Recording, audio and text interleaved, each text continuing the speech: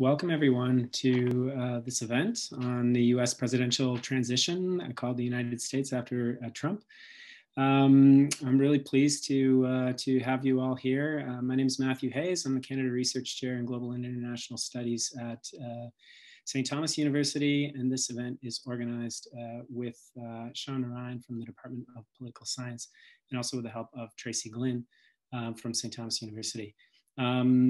Most of us who are participating tonight are on unceded Wolastoqey territory, and in addition to acknowledging the traditional ties that the Wolastoqey people have with this land, we'd like to reflect also on the unequal ways in which this territory has been used and how it has also produced unequal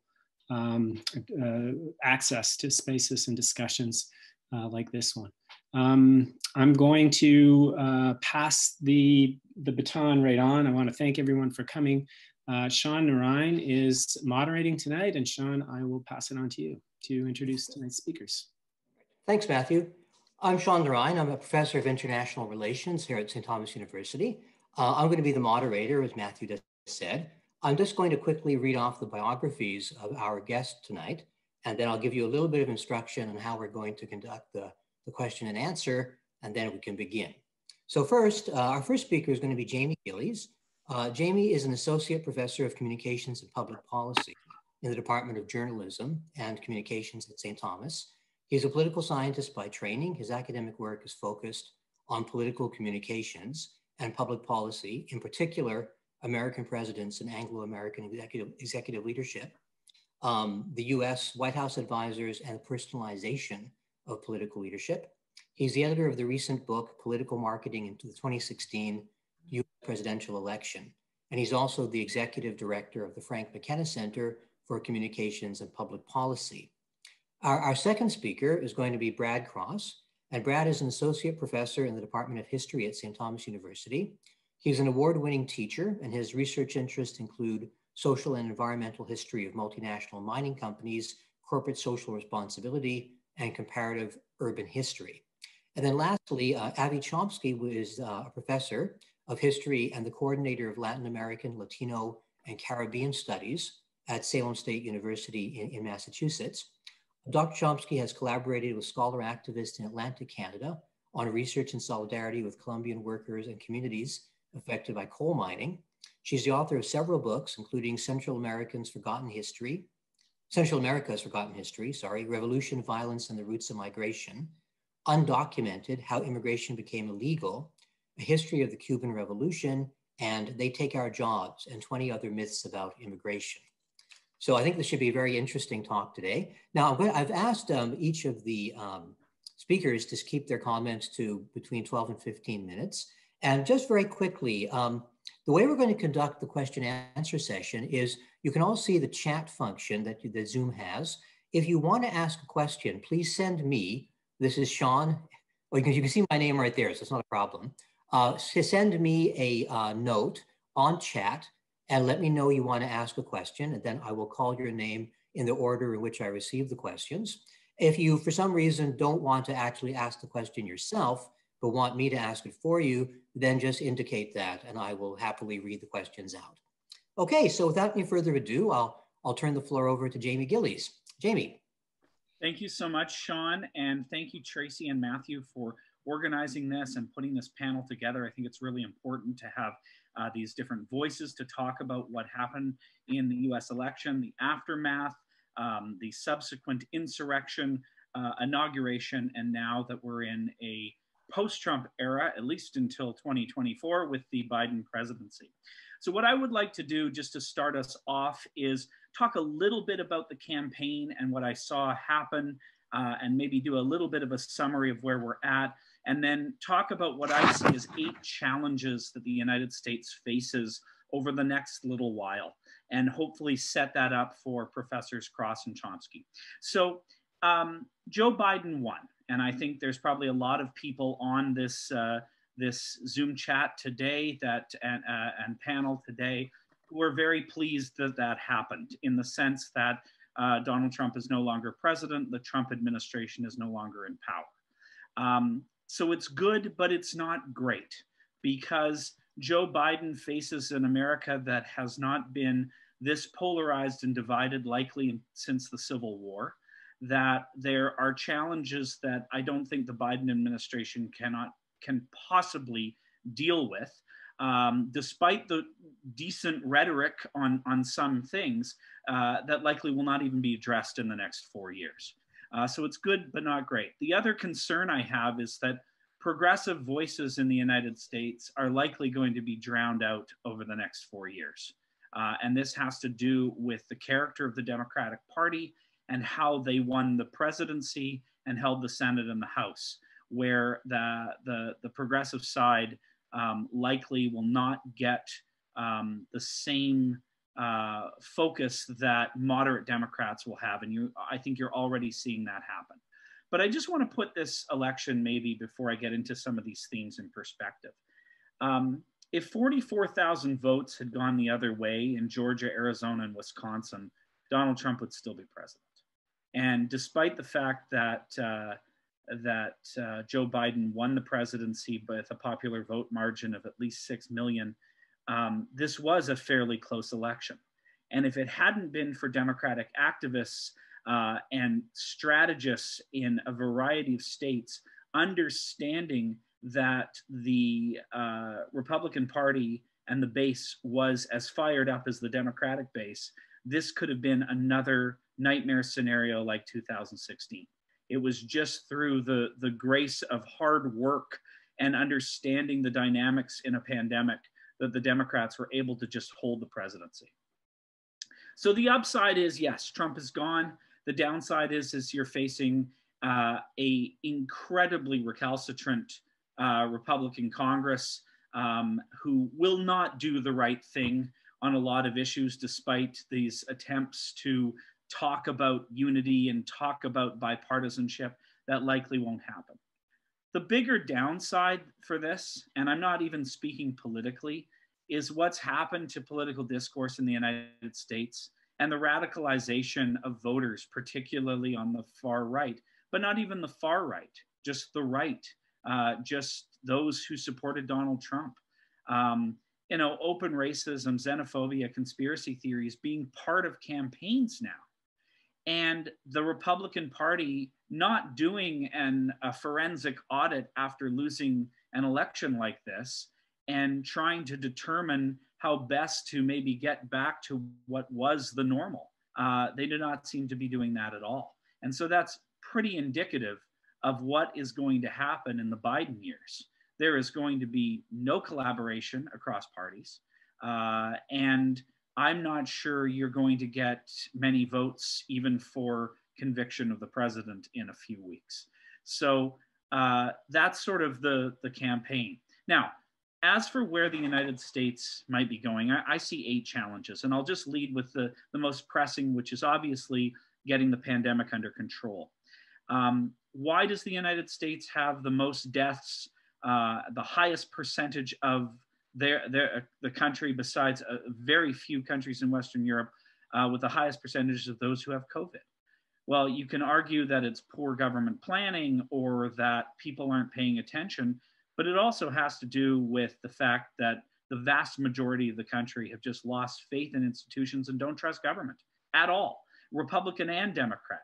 But in particular, the way in which politicians use and exploit that trust or that lack of trust. And we saw this in 2020 in not having a coordinated national response to the pandemic.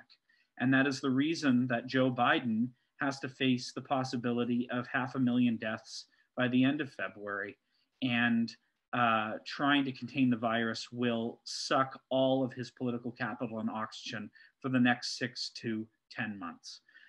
So that has to be the number one thing that the United States has to deal with. The second is probably reversing Trump-era policies. And that started from day one with executive orders. But that's just getting back to maybe where the United States was in 2016. This is not progressive legislation. This is not changing rules around immigration. It's not changing and bettering and making equality and equity issues central.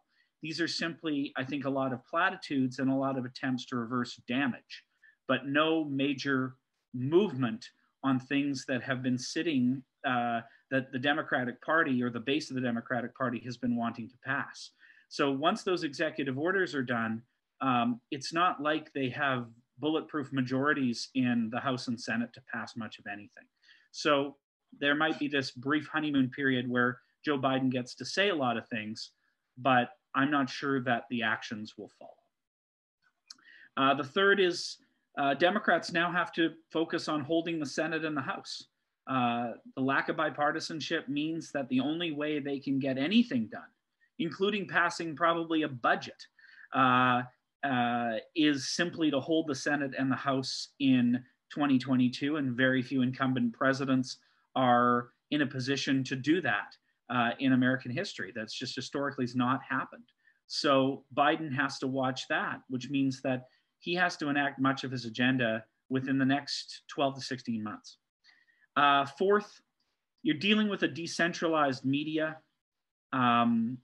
outside of the major networks and a few papers of record, and a right-wing media that's not fact-checked, has no journalistic standards, and social media that runs amok with conspiracy theories. And we're not talking a minority or a small minority of people who believe these views. This is half the country now, half the United States. And you're not reaching them on MSNBC or the Washington Post opinion page, not necessarily reaching them in a form like this, or changing anybody's minds. And so that is going to be a massive challenge for Democrats and Republicans who think they're talking to everybody when they're talking to half the country. Fifth, normalization of political violence. My colleague on this panel warned me days after the 2016 election that things would be similar to what they were before, with a lot more hate crimes. And that exploded in the United States, and then came to fruition with the insurrection on January 6th. This president is likely to be acquitted. And what lessons do Americans and American politicians learn from that? The political violence is okay.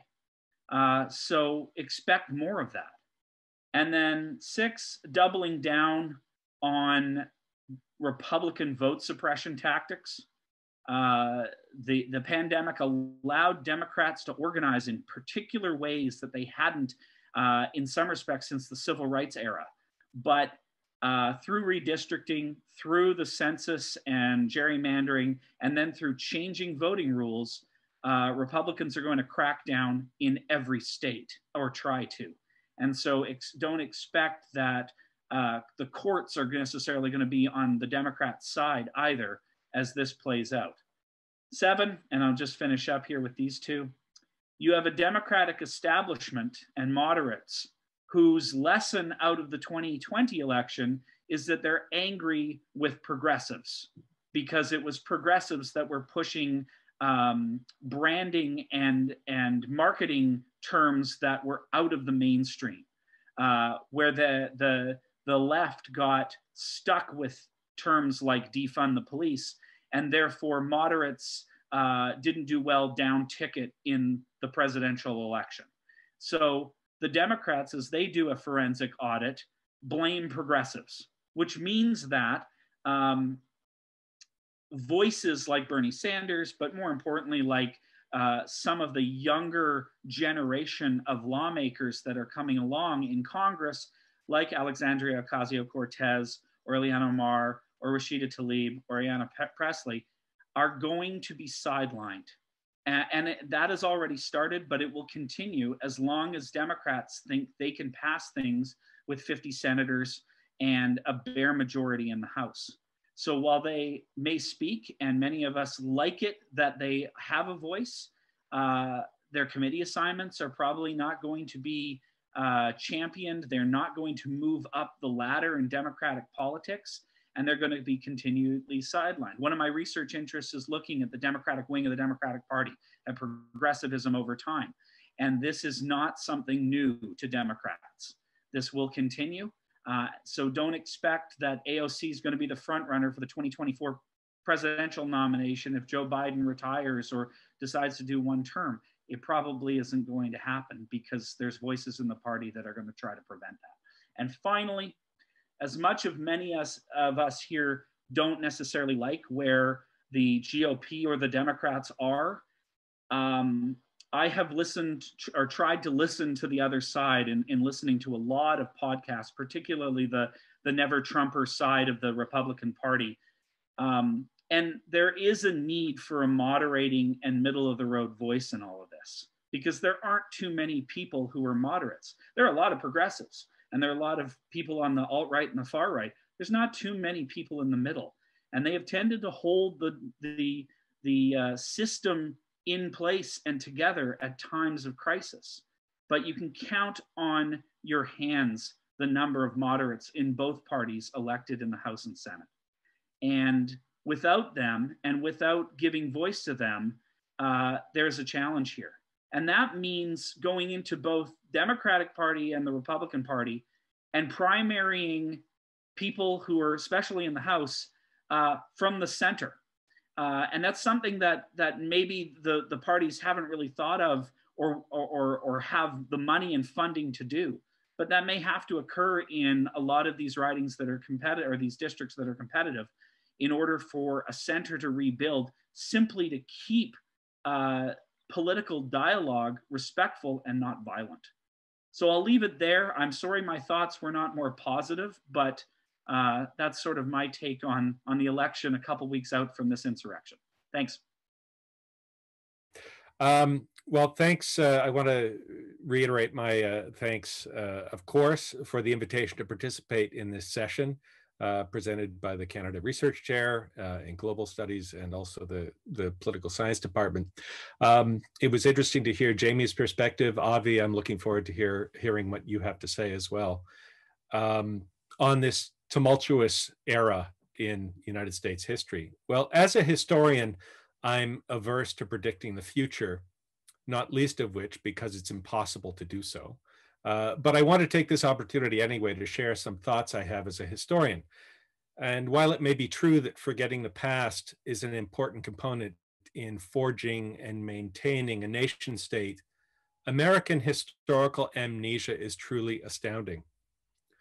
There's something of a civic religion in American culture where former presidents ascend to a pantheon. And even those men whose presidencies were hit with scandal and failure have been elevated eventually to this pantheon. In recent years, we've seen the revised legacies of George W. Bush and even Richard Nixon emerge. It remains to be seen what becomes of Donald John Trump's legacy. One clear element of Trump's presidency has been trauma. Some of this has been social trauma, cutting along race and gender and class lines, Me Too, Black Lives Matter, of course. There's been the pandemic crisis, of course, the climate crisis, a host of natural disasters that seem now to be distant memories when much of the West Coast was on fire a year ago. Historically, traumatic moments in the USA have been opportunities for presidents to step in and lead. Not always successfully. Hoover did almost nothing for the first 3 years of the Great Depression until he realized he needed to be reelected. George W. Bush did almost nothing after Hurricane Katrina that hit New Orleans with full force. Instead of Hooverville shacks and the wandering poor of the Great Depression, or the destruction of New Orleans and moldy stockpiles of unused FEMA trailers after Bush's non-response to Hurricane Katrina, Trump's legacy is so far at least 400,000 dead of the coronavirus and an insurrection on Capitol Hill. And of course, we await the outcome for his legacy as president, twice impeached, but will he be convicted? With Trump, though, there is also political or institutional trauma. He has shaken the central tenet of American political fundamentalism, the sacred text of the Constitution, the so-called balance of powers in the United States. and, especially performative, the peaceful transition of power that was supposed to be the hallmark of American democracy on Inauguration Day. Curiously, Trump doubled down, ramping up his authoritarian persona, depending on a leadership cult to push his way through his term in office. Now, looking back on this, there was serious resonance for me with at least two previous presidents. They're both Andrews, Andrew Jackson and Andrew Johnson. And I just want to unpack these presidencies a little bit, not because history is repeating itself, but because there are kind of parallels and echoes, I think, analogies, maybe. When Trump campaigned on an anti-Chicano platform with patriotic sloganeering in white working class locations, I thought first of Andrew Jackson, the 7th president of the United States, during the long presidential campaign of 2016. In fact, Donald Trump hung Jackson's portrait in the Oval Office when he assumed the presidency. Andrew Jackson was a war hero. He was born in the 18th century. He served as a general in the War of 1812 and also many subsequent so-called, at least in American parlance, Indian wars. Andrew Jackson was a slave trader, not just a slave holder. He was a general, and he became a populist war hero. He ran for president in 1824 at a moment when there was only one political party in the United States, the Democratic Republican Party. The other opposition party had crumbled and fallen apart in the years following the War of 1812.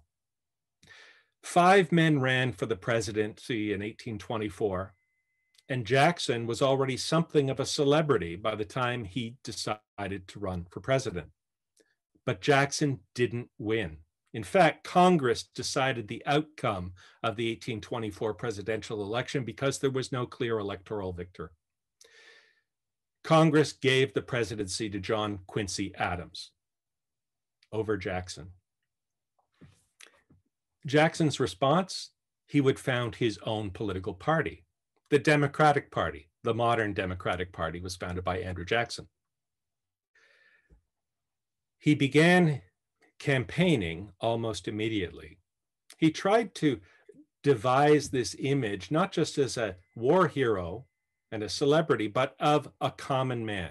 He campaigned as an everyman. He handed out little tin, I guess, bottles of shaped like log cabins full of moonshine. He adopted folksy slang. He published some of his speeches with spelling errors in them. He was supposedly a common man, but he was himself very wealthy. He sought to lower the requirements, interestingly enough, for voting. He pushed forward universal white male suffrage, expanding those who could vote. And often historians look back on this and call it the era of the common man. I'll return to that in a second. But the tone of Jackson's presidency was immediately apparent even on his inauguration. So he was elected in 1828 when he assumes office. In 1829, he holds a party at the White House itself. And the party's deluged with all kinds of, shall we say, eager supporters who get drunk and begin to tear the place apart. In fact, Jackson has to be quietly whisked away by bodyguards so that he doesn't suffer any of the violence that went on in the White House itself. Not quite an insurrection, but let's say not the first time a place of office in the United States was ransacked. Most history textbooks used to overlook Jackson's run-up to the presidency, the thing that made him famous. He is probably most famous for genocide against Aboriginal people in the United States, in wars against the Creek, the Seminole, the Choctaw, the Chickasaw, and the Cherokee nations. In order to celebrate Jacksonian democracy as the era of the common man, he tried first to rid the United States of those who weren't white and subject those who weren't white, African origins, to slavery. It was an era of the common man, yes, but an era of genocide and the growth in a more brutal form of slavery that would eventually set the United States towards sectional strife over Western land that eventually precipitated the Civil War.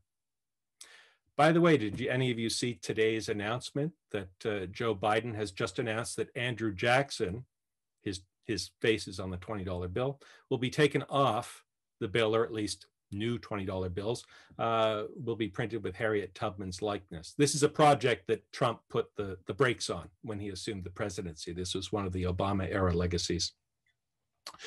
There's more to Jackson's legacy than just the portrait in the Oval Office. On to the next Andrew, and I'll speed up a little bit here. Andrew Johnson was the first president to be impeached. You probably, if you know about Andrew Johnson, appreciate that he was Abraham Lincoln's second vice president. Lincoln founded or was part of a group of men that founded the modern Republican Party. After Lincoln's first term, Lincoln sought a vice president, looking toward the end of the Civil War, knowing it was coming, and he did something unusual. He reached across the aisle and picked a Democrat. And Andrew Johnson was a Democratic senator from Tennessee who ran on Lincoln for the ticket with an eye toward the end of the war. Lincoln was assassinated in April of 1865 during the final months of the Civil War, and Andrew Johnson assumed office. Johnson, immediately upon assuming office at the conclusion of the Civil War, was impeached by Congress for a series of executive actions that would have allowed the former Confederate states to re-enter the United States under extremely lenient terms. And to make a long legal history short, Johnson was effectively removed from office as Congress took over the rebuilding of the United States. Now, Johnson may be the first president to be impeached and removed from office. Nearly a century later, Richard Nixon resigned rather than face impeachment over a different set of circumstances, for sure, but in a country that was politically divided, probably similarly to the era of the Civil War and probably similarly to Jackson's era of the common man. So what's next? What will Joe Biden do? In part, Jamie's talked a little bit about this. One of the things I've been wondering about as a historian to gain traction and support in a kind of missing political center has been wondering whether or not Biden might have such a package as a new kind of Great Society or New Deal program that he did not campaign on, whether there will be a broad sweeping series of reforms that he can point to as common purpose. But things are different now, of course. Political polarization is as deep, perhaps, as it has ever been, except for the Second American Revolution of the Civil War. Things are different now because of the practice, though, of social mobilization, too, on both the left and the right. I would say the right wing has been practiced with Trump rallies and mass demonstrations, and progressives certainly know how to undertake direct action. The question is, what will come next? But of course, as a historian, I don't want to go into that territory, at least not in the formal presentation, maybe in the questions. I think I'll wrap that up for now. Thanks. Well, so nice to hear from both of you. And I too thank Tracy, Matthew, Sean, everybody who organized this and invited me to speak here. And like Brad, you stole my words. I'm also a historian and I don't like to predict the future because I know we can't. There's so many contingencies, and at any, going back in history at any particular moment, you think, who would have been able to predict what happened next? Nobody, because there's just too many, history is just contingent on too many different things. But I want to talk about some specific policy areas where I think there's been too much of a sense on the part of liberals and even progressives in the United States to say, oh, thank goodness we finally have a reasonable president again, and we can go back to normal and we can trust in the government. So I want to talk about why I think that's not what we should be thinking at this moment. So a couple of different areas that I wanted to mention. First of all, I think the two, and these have also been mentioned, the two greatest crises facing the United States right now are, of course, the pandemic and climate change. And I see a lot of parallels in how both the Trump administration and progressives and the Biden administration are conceptualizing these two issues. The Trump administration, of course, was denialist, non-believing in science, thinking that climate change is a hoax, coronavirus is a hoax, and therefore taking really counterproductive actions, like telling people not to wear masks and approving new gas and oil drilling projects and pulling out of the Paris Agreement and pulling out of the World Health Organization. And a lot of the discussion focused around science, and a lot of the liberal and progressive reaction centered on science. Like, how can we deny science? We have to believe science. And I don't know if you guys have these in Canada, but like half the houses in my neighborhood have those like lawn signs saying, in this house, we believe in science. Like that's the posturing, that's the proof that you're really a dyed-in-the-wool progressive if you believe in science. And of course, Biden has fulfilled the hopes of people who believe in science by announcing over and over that he does believe in science, that we're putting the scientists back in charge, that we're rejoining the Paris Agreement, that we're rejoining the World Health Organization, and now we're going to have science-based policies that are going to help us with these great crises. But I would like to say that while, of course, I do believe in science, science is not enough to get us out of these problems, and that in some ways focusing just on the science is accepting the larger political economy that I think is what got us into these problems to begin with, and that we really have to confront if we want to confront pandemics and climate change. That is, yes, there is a science behind climate change, there is a science behind pandemics, but if we just narrowly look at a virus or a CO2 emission, we're not asking the bigger questions of why. What is it about our political economic system, our global economy, that the United States is the biggest promoter of overconsumption and overproduction and overuse of resources? It's capitalism that is the cause of climate change and of emerging pathogens, because it's capitalism that is pushing us to continue trying to grow our economies, extract resources, produce more, consume more, throw more away, are pressing up against planetary boundaries, not only in terms of CO2 levels, but the whole spectrum of planetary boundaries. And that's also what's pushing us into the factory farming and deforestation that are what are behind the rapid emergence of pathogens in recent decades. So I think we need to think bigger than science, not that we forget or ignore science. Science, of course, is very important, but if all we can think about is a cure and a vaccine, that's not going to help us avoid the next pandemic. So I don't want us to be lulled into this sort of narrow, oh, we can find the answer in science and we don't have to think about political economy anymore. We do have to think about political economy if we care about pandemics and if we care about climate change. The second thing is foreign policy. And the progressives and the liberals who are so happy right now are not talking at all about foreign policy.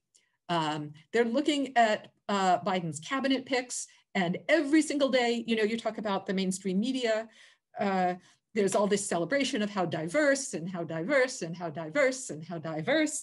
But who are all of these people, these very diverse people who Biden is choosing? What do they really stand for, and what are they going to do? So just to look quickly at foreign policy, Biden is really upping the rhetoric against China in very bellicose ways. He's saying, Trump liked to cozy up to dictators, but not me. I'm going to go after China. Well, that's not really good for people who care about world peace, right?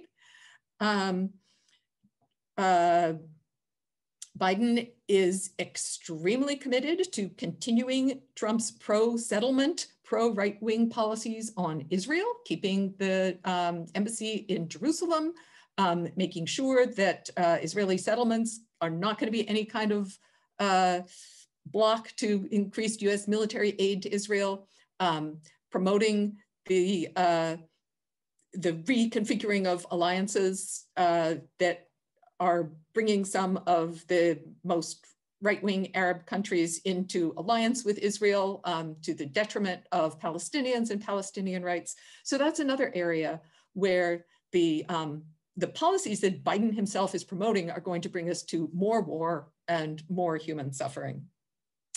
Regarding Latin America and immigration, and of course, Biden looks at his Latin America policy through the lens of immigration. He's talking about increasing aid to Latin America, but I think it's really important for us as historians to think about what does aid to Latin America actually mean. A lot of the US aid that goes to Latin America goes into two areas. One is security. It goes into military aid. We give them money to keep our arms industry going. So that kind of aid is not going to help poor people in Latin America. It's going to help repression in Latin America. The second kind of aid is aid that goes to help US corporations in Latin America to promote economic development in the interest of foreign investors. That also is a kind of aid that's going to help US corporations. It's not going to help poor people in Latin America. So when we hear the word aid, it's kind of like, oh, aid is nice. That means we're good. But we need to look underneath the word and look at what this aid is really doing. And I should also remember that it was a Democratic administration, Obama, Hillary Clinton, and of course, Vice President Biden, that oversaw the 2009 coup in Honduras, which was the beginning of a chain of events that have led to the flood of migrants out of Honduras today that the United States now, and one thing that Biden, I think, is going to rest on the laurels of Trump is turning Mexico and Guatemala into the US wall. So it's on the southern border of Mexico, the southern border of Guatemala, where US trained and armed and supplied forces are stopping the migrants before they get anywhere near the United States. And so Biden gets to sort of take credit for saying nice things about immigration while continuing to fund a policy that's sort of out of sight and apparently out of mind for a lot of people. Three of the big progressive demands that the Biden-Harris administration has made it clear that they're not going to move on is the defund the police, Medicare for all. Biden's come out very clearly, both Biden and Harris have come out very clearly against this, and legalizing marijuana. So these are three very concrete and simple areas where they have come straight out and said, we are not interested in a progressive agenda at all.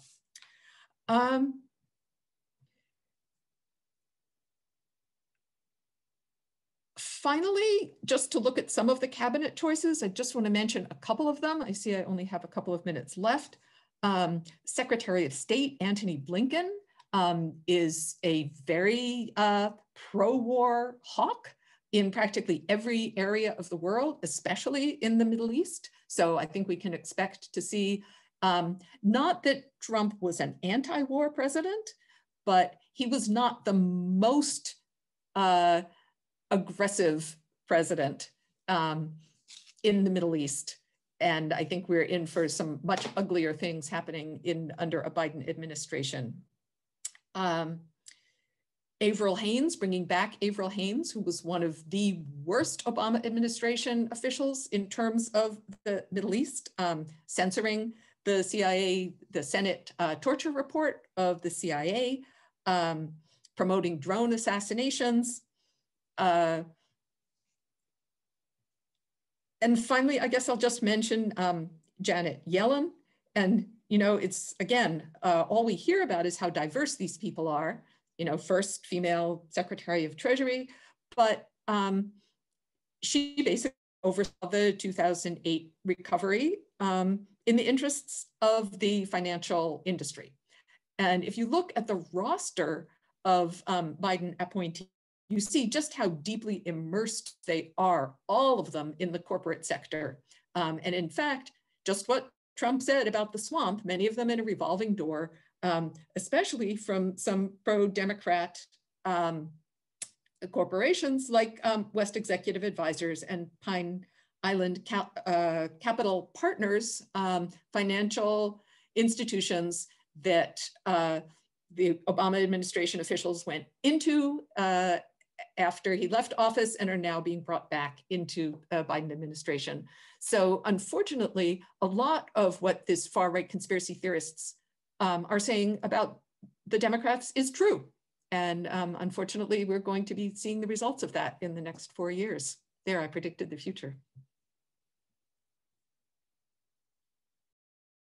Okay, thank you very much. All of you kept well within your time limits. I really appreciate that.